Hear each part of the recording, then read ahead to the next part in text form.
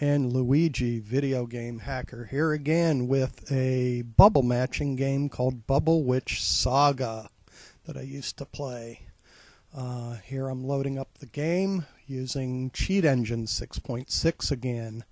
There is a type of bubble in this game called the arcane bubble that just destroys everything, but they're hard to get or you have to spend a lot of money.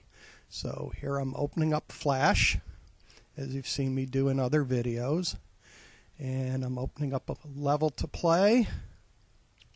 Now first I'm going to need infinite moves. So here I'm going to have to do a search. I can't search for the known value in the pot. I have to shoot a bubble and put 1. It's counting how far down the value goes. So I shoot another bubble. So I've done 2. So search for values that are now 2. Sometimes a bubble will make more than one bubble disappear and screw your count up. So you have to be aware how far down the count in the cauldron goes. Now I have my value. I'm going to lock it in. I have infinite moves now. And I'm going to browse this region of memory. So there is the address. Now I'm going to go down 20 in hexadecimal, which is 32, and go back 4 and change this value to 1, and lo and behold, my bubble is now an arcane bubble and it kills everything. So if I hit it again change it to 1, I get another 1. So I'm going to add this address to the list. There it is. And now if I change that to 1, the bubble comes back arcane, and I'm going to lock it in. I can finish the entire level with the arcane bubble. Now the only problem with this is that each level, the address where this information is stored will change.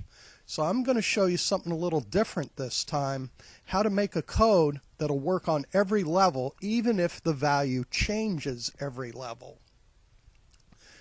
So I'm going to let my score go up so I can get my 3 stars, and I'll do that by leaving the value of moves I have left. Look at that, all those arcane bubbles. That would cost you a fortune if you had to purchase them.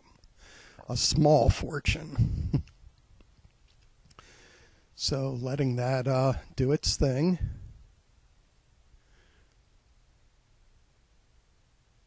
And now I'm going to go to another level. I'm going to do the same thing, but this time I'm going to find out what accesses the address that creates those bubbles, and I'm going to modify it. So here we go. Letting the next level load up. And we're going to play. Now, same thing. I'm going to lock in the number of moves, counting as I shoot bubbles. Fortunately, this level, none of the bubbles I broke is going to make the count go down by more than 1. And after a couple more shots, I'm going to have my value, and it's going to be a different address than I used on the last level. That's why I saved those last 2 addresses, to show that it is a different value. So now I have my value, and I'm going to lock it in. So I have infinite moves at this point. Now I'm going to browse memory, browse that address, that region. Going to do the same thing, go down 20 and over back 4, change it to 1. Now I'm going to add that to the code list. And I'm noticing that the value is at 16 which is a little awkward, so I'm just checking behind myself to make sure I didn't mess something up. Everything looks good. So I'm showing here how the value is different from the last level. And everything looks good there. So what I'm going to do Now I'm going to find out what address accesses this. So I've opened the debugger, and that address up there I'm going to replace with a code that does absolutely nothing. So the value is not going to change. And lo and behold, I have infinite arcane bubbles. But the thing that's going to be different is when I go to the next level, I will also have infinite arcane bubbles, and I won't have to do anything. I won't have to rehack the value for the level. This will work on every single level of the game. So now I'm going to get my score and demonstrate that it does work for the next level.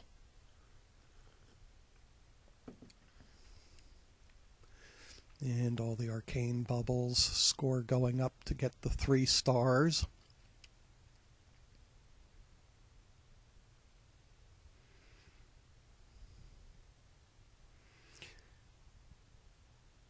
And there we go. So now I have to uncheck the infinite moves, or it'll just keep going forever, racking up score. So now I get my well done, and I can move on to the next level.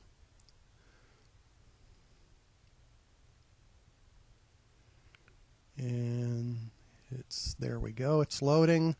Now, let's see. Gonna hit play. And I have not hacked for the bubble yet. But there it is. I can continue to play the game as long as I don't end my game and thereby disconnecting the cheat engine tool from the flash, in which case I would have to start over. But it is possible to save the information, but that's for another video. And I can just go ahead and finish this level. I didn't even bother hacking the number of moves, which is not important at this time.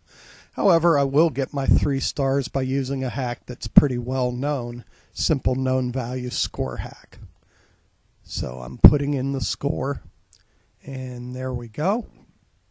Now I have my 3 stars, and I can just go ahead and finish the level. And wow, that was easy. This is great for levels that cheat you. Sometimes a game will glitch and, oh man, I cleared that level and it cheated me out of it. Well, when games cheat, I cheat back.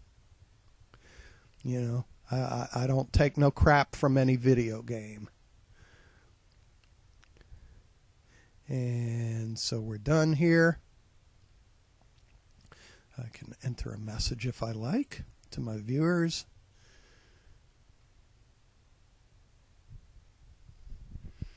And I hope to make lots more videos, some showing, you know, more extensive stuff that I do. Some I'm going to make some videos that are for my hacker buddies that understand the real complex stuff, and some videos that show actually all the hard work that goes into creating some of these codes.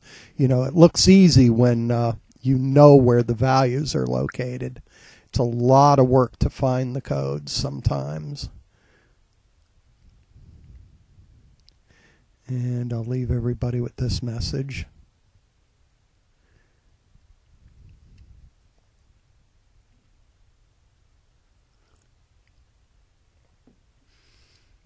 And I hope you enjoyed the video. I will be putting up more and more as I find time, but I do have a life, unfortunately, outside of game hacking, and it does require me to do things like earn a paycheck. So, peace out.